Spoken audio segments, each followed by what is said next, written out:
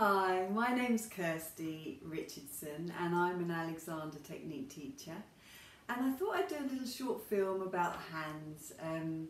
I've been thinking a lot about hands given this time of COVID. Some of us are working incredibly hard with our hands and some of us feel a little bit redundant or are doing a lot less than we would normally be doing with our hands. And the hands are very, very interesting because we hold a lot of tension in our hands, so our hands can get very dewy and very busy, unnecessarily so. So I thought perhaps it might be a nice thing to look at today, how we use our hands and how maybe we could use them better and what they're an indication of. So if your hands are very grabby and tight, you know, the chances are the rest of your body is going to be quite in that state as well. So how we can, just by simply using our hands differently, maybe have a different way in our whole body. So first of all, let's get comfortable. I'm sitting on a chair and my feet are flat on the floor, but I would like my back to be leaning against something, and because I'm a little bit further forwards, I'm going to put a cushion behind my back. So make sure you get comfortable. So I've got a cushion behind my back, my feet are on the floor, and then we're going to think about directions. In the Alexander Technique we talk a lot about directions. So I'm thinking about my spine lengthening up.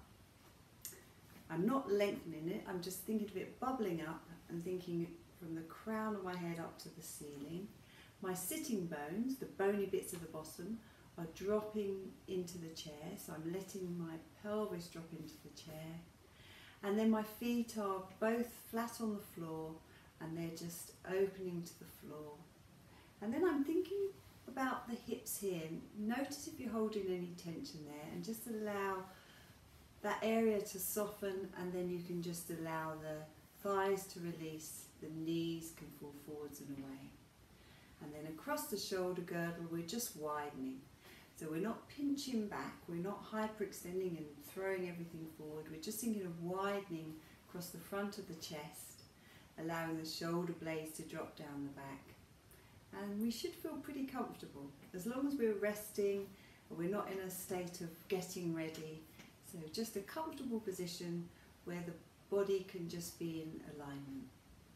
Okay, so if we think about the hands, the hand has 27 bones in it, and I've got a hand here.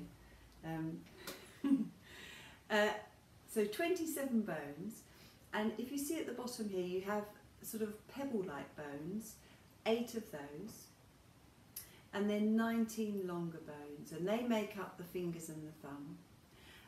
And interestingly, the knuckle for bones are here for the fingers, and then the knuckle bone, so where we bend from, is here, quite low down on the thumb, and that gives us our opposable thumb.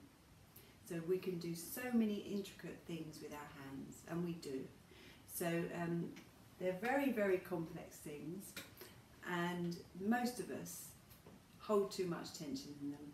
We over tighten things, we grab things, and we overuse the finger and the thumb. So that's what I want to look at first. If we go to pick up a glass, which I have here, the chances are that most of us will grab it with the finger and the thumb, and that is using all of these muscles here and maybe our neck too, and it might be heavy. So we overuse a way of grabbing a glass, and we could do that with many other things, so you can think about that throughout this day, how we could do it differently. And I'm going to suggest to you that if we think of our fingers extending, so directing with our fingers, leading with our fingers, opening our hand and using the whole hand to take the glass, that then the glass becomes lighter. These two fingers, the thumb and the forefinger, are softer, and there's less tension in the whole body. And the reason for that is where the muscles are in the body. So if I put this down, I'm going to ask you to put your 2 thumbs together, and you're just going to press just a little bit of tension, and what you'll feel is the muscles in this inner circle engage. And that's what we're using when we pick up the glass with our forefinger and thumb. So we're using all these inner circle muscles, the muscles at the front of the body. Now if I ask you to turn your hands over and then push your little fingers together, what you'll find is that the muscle at the back of the arm, and then some of you will feel it on your shoulder blades and maybe further into your back, are engaging. And so when we pick up the glass with the whole hand, we are using our back muscles.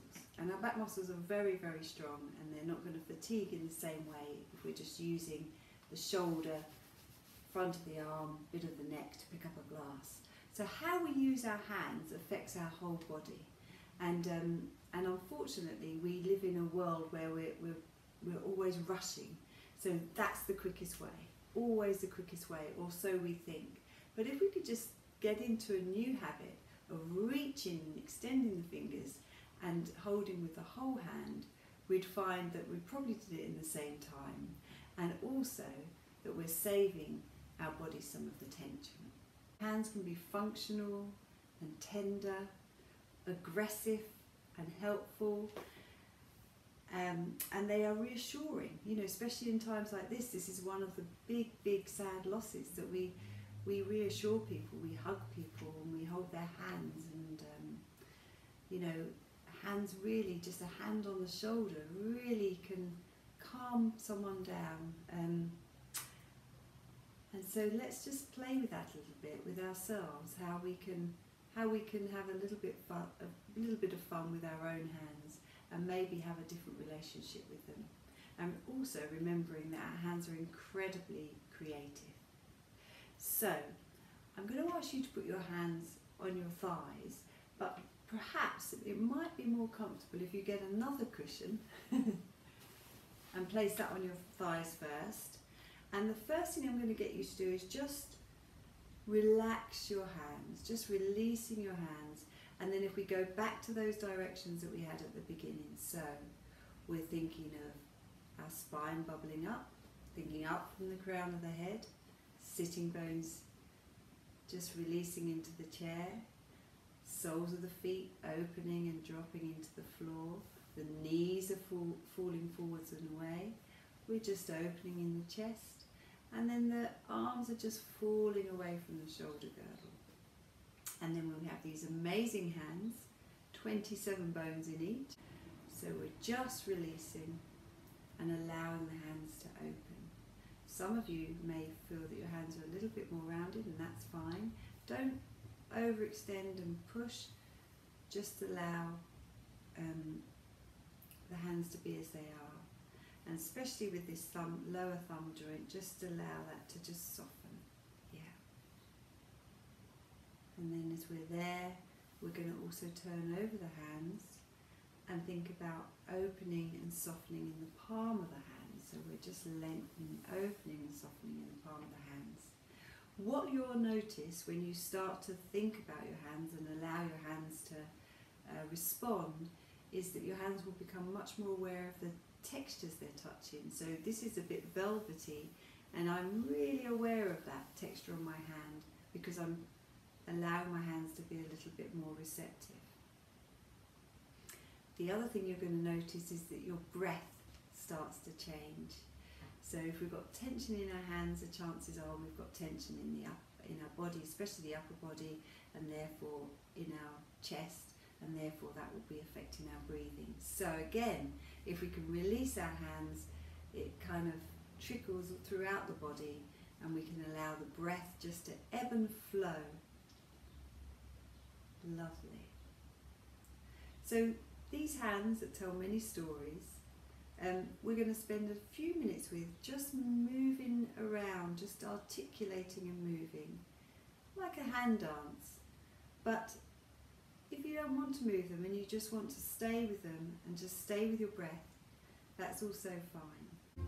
And just invite you to explore moving your hands, thinking of the joints where we curl and uncurl, and when other parts of the arm become involved, when the wrist becomes involved, the elbow, maybe you're moving the lower bones of the arms from the elbow, the ulnar radius, just moving around each other, or whether the whole arm and shoulder girdle becomes involved. So just take a moment. It's not an exercise. You're not going to do 4 on one side, 4 on the other. Take a moment just to play with these amazing hands, with all of their stories, and notice. I've noticed a scar on my hand from childhood, a bump on my middle finger from squeezing the pencil too tight at school, and then where my ring is that the finger has narrowed over the years.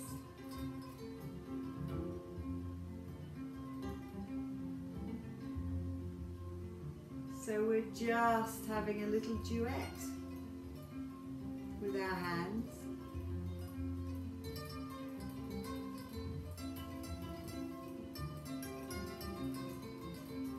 And it doesn't all have to be smooth. It may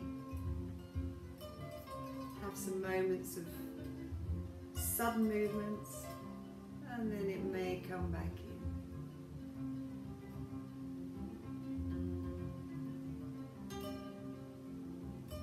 A playful look at our hands and how they move. So familiar. They're so familiar to us, and yet we spend very little time observing them.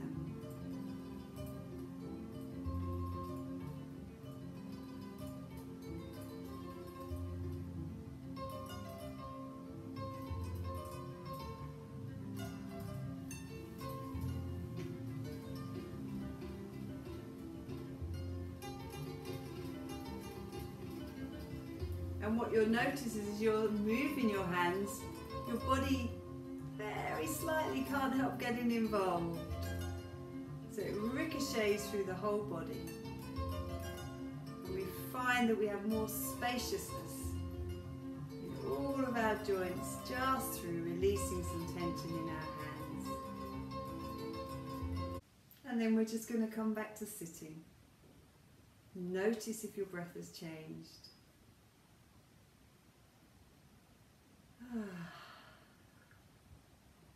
And enjoy the stillness. You will probably still feel the dance resonating in you just through moving our hands.